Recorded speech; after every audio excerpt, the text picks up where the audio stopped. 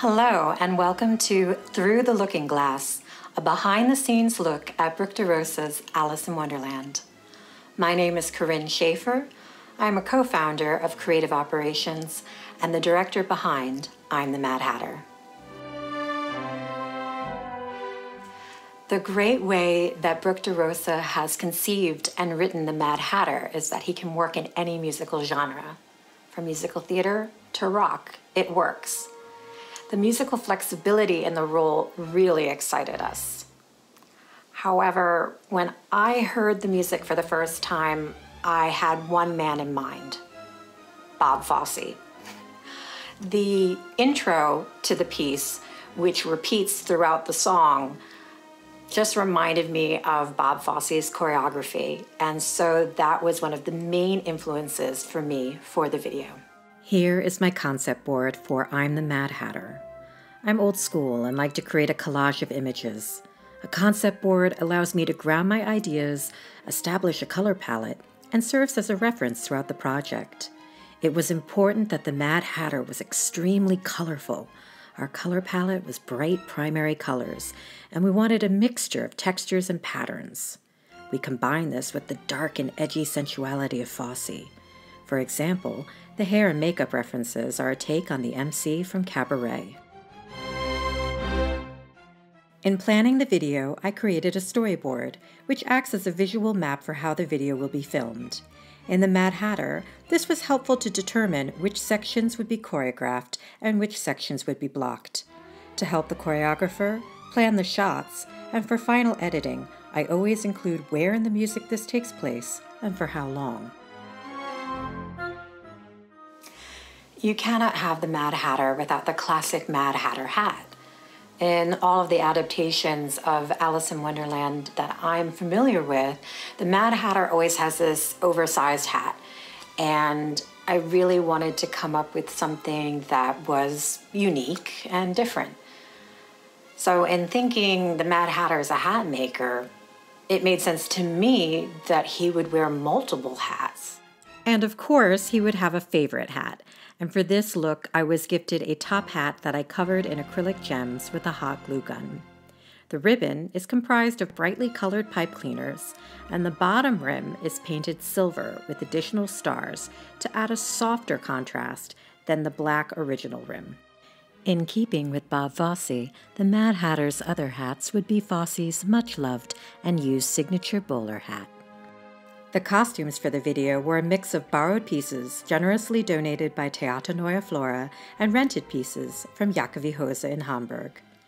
deRosa's is like entering a costume wonderland. It is almost overwhelming with the amount of clothes, shoes, and accessories that they offer. It is a great place for inspiration, and we found a lot of wonderful costumes there. It was important that our hatter be stylish, but also unexpected and unique. And just like with the multiple hats, our hatter would have multiple looks and costume changes. We wanted a contrast of colors and patterns that would play well together while not upstaging the performance. I was able to rent multiple pieces so that we could see what worked best on camera. Some combinations looked great on the hanger, but fell flat when tried on. Some details didn't read well, and we found that the darker colors, especially with the pants, read better on film. In these test photos, you can see the transition as we finalized our final looks for the video. Alice's dress was bought by our Alice, Sechelle Beck. We wanted a bright and vibrant blue to match the saturation of color in Wonderland. Sechelle added the lace collar and ribbon waist to soften the look and give it more of an Alice feel. There are always challenges when shooting videos, but our biggest challenge was in finding locations. In every situation, my first choice of filming location fell through. And luckily, where we ended up shooting not only worked out, but was often better than the original plan. In the case of the Mad Hatter, our original choice for filming location fell through 1 week before we were to film.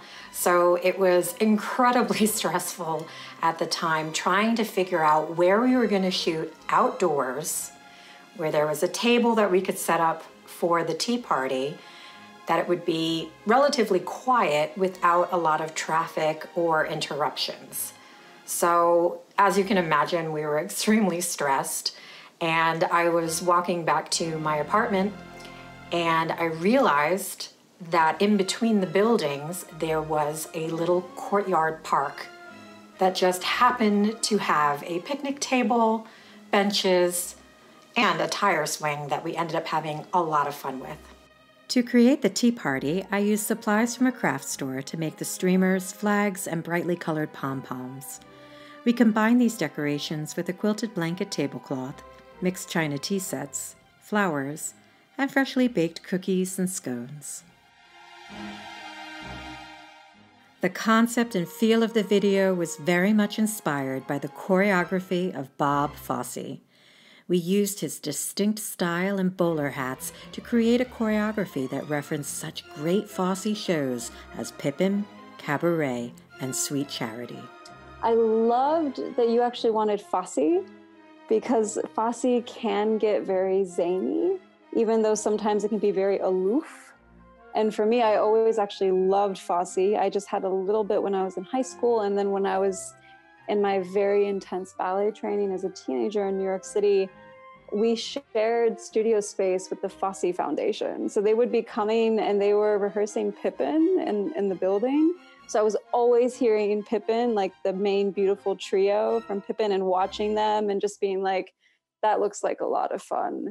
But yeah, so I thought it was a wonderful way to approach the Hatter, like an interesting, a little bit juxtaposed, but still very much fitting the music, fitting the way that Norbert is putting the music forth, and then just also a fun way to play with the character, also with the hats. Yeah, it should have this kind of undone quality. And you choreographed that in because there was the more structured, but then there would be these mad moments that you had choreographed in where he's just gone insane. He can't, like a teapot on the stove, he can't keep it in anymore. He starts, and I really liked that because that to me wasn't so much, a Fosse thing. That was just the Mad Hatter's insanity coming through. Yeah, that's true. That was definitely not Fosse. The spasming, all those choreographed spasms, I really enjoyed those too. And actually, from what I remember, like Norbert was really good with the structured things. What we had to really work through as a team was finding his version of spasm. Because, one person's spasm is different than the next. And it was, I'm glad that we found our happy medium with the Mad Hatter freaking out, because I also enjoyed that part the most out of all of it, With just one day to rehearse before shooting, our choreographer and assistant director, Sara Ezzell, and our Mad Hatter, Norbert Kohler, worked on the Hatter's signature moves.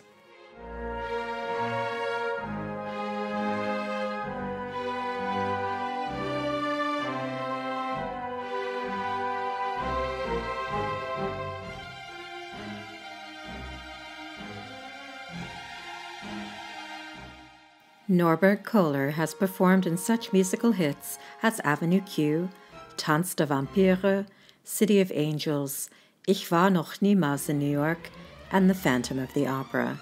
We were thrilled to have him bring the role of the Mad Hatter to life. It's a dream for each actor, actually. You never know what comes next. So this part is actually many parts in one character. And it's so creative, and he can be crazy, and he can also be serious, I think. And this is really, I think he stands in a way for creativity. And that's what I like so much. You can't do anything wrong with this character. You know what I mean? Because if you feel it in that moment, then it's right for this character. You are not so restricted in this. He can be crazy. He can be really mad. So I think that's also what makes him. So there are no limits for this part. I like it so much.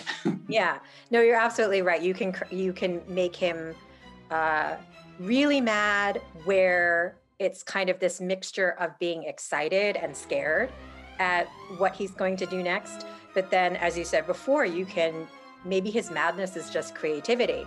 Maybe his madness is he's ahead of his time.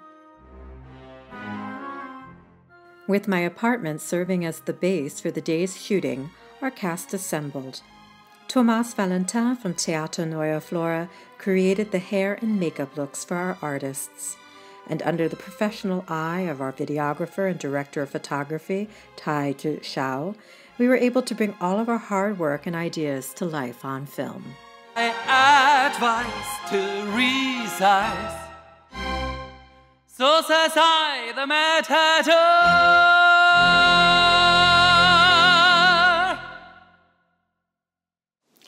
Thank you for joining us for this special behind-the-scenes look at I'm the Mad Hatter. Please stay tuned for future projects and videos.